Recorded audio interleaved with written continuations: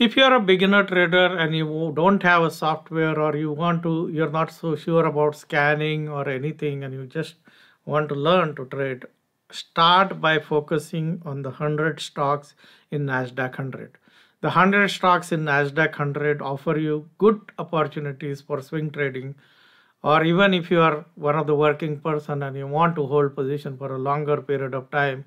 So if you want to learn, start by learning on Nasdaq 100. Most of these stocks have good liquidity. You may not need a software for doing that because there are only 100 stocks, and you can just go into the Nasdaq 100 and look at the 100 stocks from here, and they offer you more than enough opportunity. If you see in terms of swings throughout the year, each of these stocks is going to have 2 to 3 or even more swings, and you can make money from just trading the Nasdaq 100 stock.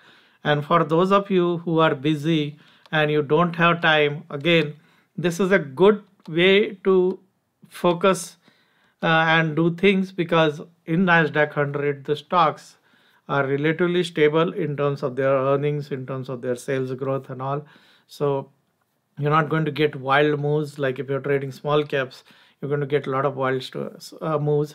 So if you're going to be entering next day, or you want to do a lot of a planned kind of trading, you want to put orders in, or you want to do anticipation, Nasdaq 100 is going to be one of the things which is going to be offering very good opportunities.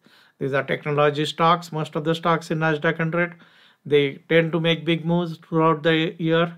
And if you focus on them, you will see that even now, when the market is looking so iffy, right?